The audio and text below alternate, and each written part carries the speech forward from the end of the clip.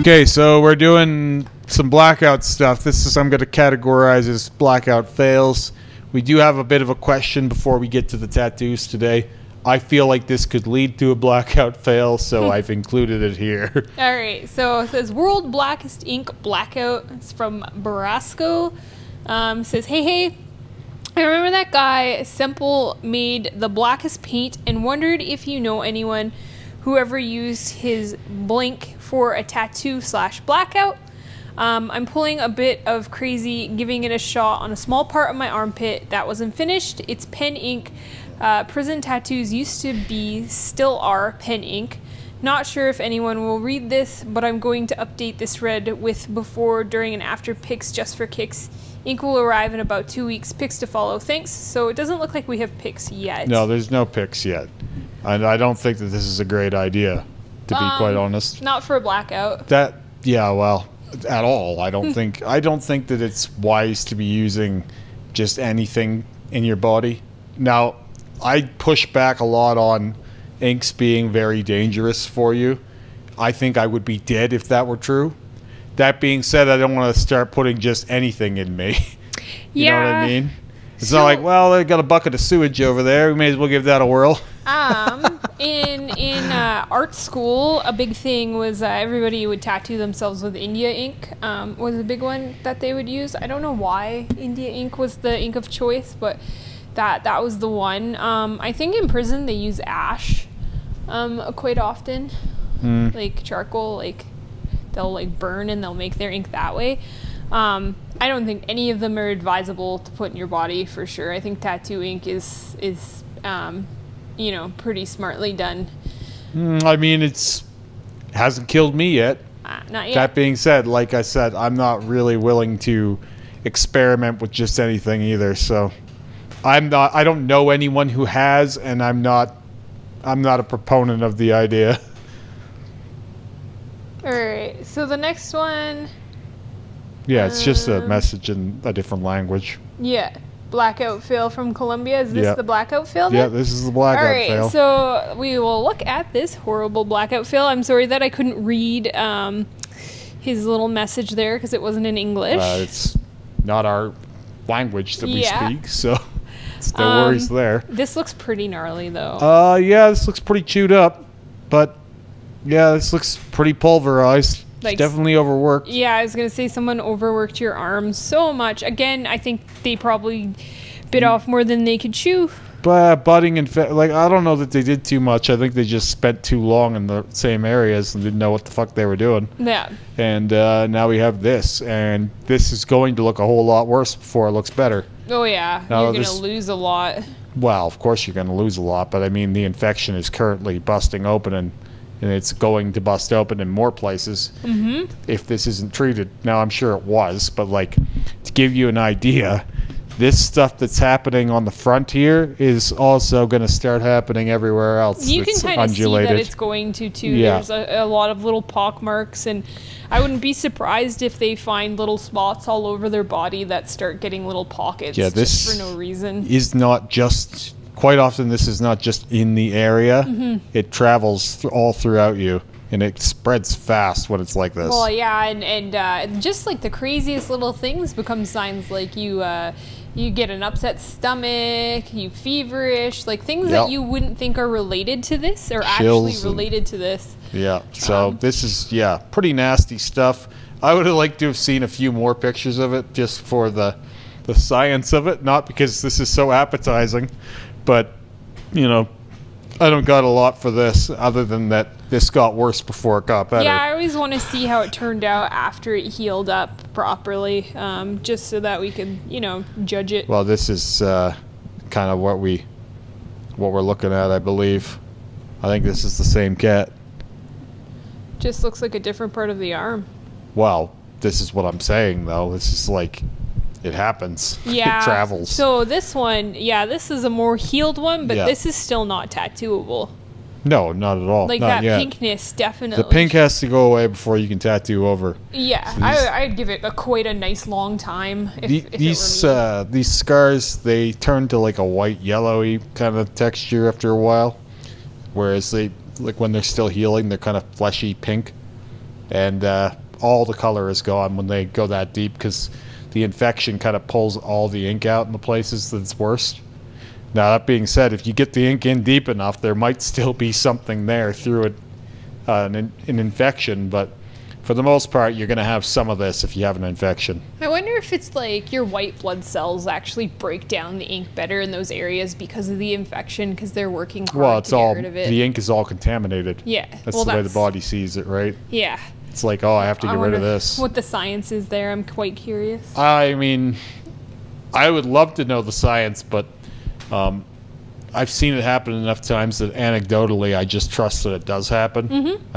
I don't need a lab tech to tell me why necessarily, but it would be kind of cool to know. Yeah. Yeah. Yeah, pretty gnarly. Mm-hmm. So here's another big email. This one's from David. It says, Blackout Fail.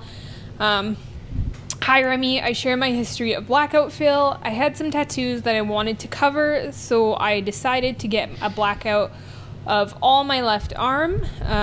In 2 sessions, we covered all the arm. However, much of the previous tattoo was still visible.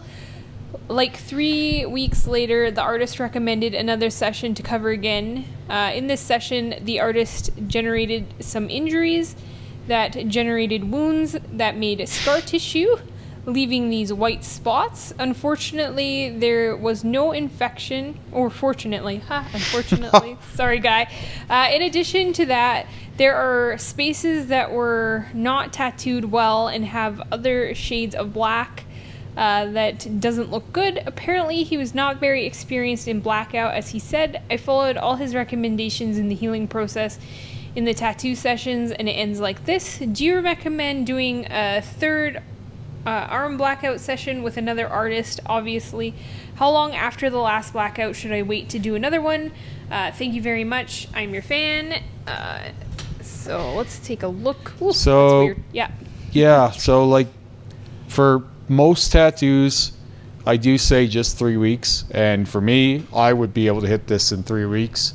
But for the average tattoo user, I would recommend between 5 weeks to 2 months for second pass on blackouts, just because not everybody knows the drill with full saturation, and it's a lot to heal, and you'd rather not be taking chances if you don't have to. No, that's what I think too. I wouldn't want to take chances. That being said, like, this looks like it's ready for another pass, and I wouldn't go back to him again. I think that he did an all right job in a way. Like, this would have been all right if you were doing like a normal tattoo with just small areas of black, but like for just saturation, that's a whole different thing, and it's something that people don't realize because they think, oh, well, I put black in lots of tattoos. Yeah. I can do more of that. They don't realize that when you work the body this hard and this big of a space, you can do a lot of damage to someone that you wouldn't normally be doing to them in regular black packing. So you kind of have to approach it differently. You have to kind of know the warning signs that the body's showing you, and like also I think that there's something when you're covering old work where it's like you might not be able to get that perfect the first time, and if you try, you're going to do more harm than good. And a lot of guys have seen too many one-shot blackout sleeves on social media. Let me give you a little hint. The best black workers are not posting every black sleeve they do. They're not. They post maybe one thing a week. How many of those fucking tattoos do you think they churn out in a week? Oh, they're only probably a posting ton. the best ones. True. Like every other tattoo artist. That doesn't mean that Hood is doing a perfect blackout sleeve every day in one shot. It's not how it goes. I guarantee you, for every one that works, there's probably 5 to 10 that don't work perfect. Yeah, we're just that showing have the best. weird stuff going on. Everywhere on social media, we present only the best of. Yeah, and I think it's important to remember that. Well, we don't remember that. We just see that and we go, "Wow, I want that." You know, so that's what's, you know, I think spurs people into thinking I can do a black sleeve in 1 or 2 sessions. Realistically, most people should be doing these in 4 sessions. Most artists should be applying them in 4 sessions. Most clients should be getting them in 4 sessions. Unless you're doing this kind of work every day, I don't recommend trying to do it in 1 to 2 sessions. No, definitely not. That's There's just crazy. too much that can go wrong, and if they had have done this in smaller chunks, I don't feel like they would have had this result. Yeah, patience is good. Yeah, it's not. There's nothing wrong with taking your time. More often than not, when you're doing a black sleeve, you've already fucked up once. So take your time and do it right. Now you're covering it. So that's my thing. But I wouldn't say you should go back to this guy. I do think you should. Now that you have all this scar tissue, it's going to be even harder to cover up. And yeah, I'd go to someone else. I would shop around. So they can definitely be fixed. So this is a one that was sent to us already. Yeah. We've seen this one, and he just showed us the healed. Oh, awesome. I was just thinking that looks completely familiar. Yeah, so this is what we have for the healed. No, actually, they didn't lose as much as I thought they were going to. It looks like it was dotted in. It's really funny looking. Yeah. You can see every mag strip. You can see almost where the needles touch down. Yeah. It's not smooth. Like, this is worse than I thought it would be, actually. Not the infected part. Oh, but like you mean all this on the side? Or? No, so like all this Okay. texture in the black. Yeah, okay. It's so waffly, right? It looks like peppered in there. Yeah, I hope that they're able to correct that eventually. I feel for you. You can see where this wasn't blended. Yep. Right? Oh yeah, I see the you lines see the as well. lines Yep. where the mag didn't get in there. It's like they were rushing through, which is odd because parts of it were overworked. I know. It's really odd.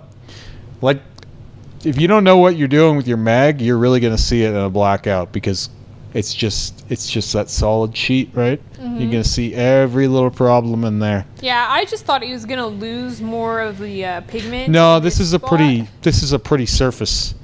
Yeah, you had this- said that too yeah. in the original video. This is a fairly surface infection. Like, Yeah. people will come in here sometimes with like an infection or something, and it's like you can tell where it is in the skin Yeah. almost by the look of it. Like Dave Dr. that Remy. time. Yeah, Yeah. well, no, like people see pus and they're like, but it's not that deep. You're not going to lose that much. If No, it goes super yeah. deep, Then you're gonna lose more. like that first one we looked at, Yeah. then you're going to lose almost all your pigment. I'll never get over the time that we went to the doctor and you had a tattoo infection. She's a young doctor and she poked you a couple times, scratched your head and looked at you and said, "Do you think it's infected?" And you were like, "Yeah." And she's like, "Okay." Yeah, I know. But It was pretty funny. more than the infection, losing those parts. The worst part of this is the mag lines, the stripping.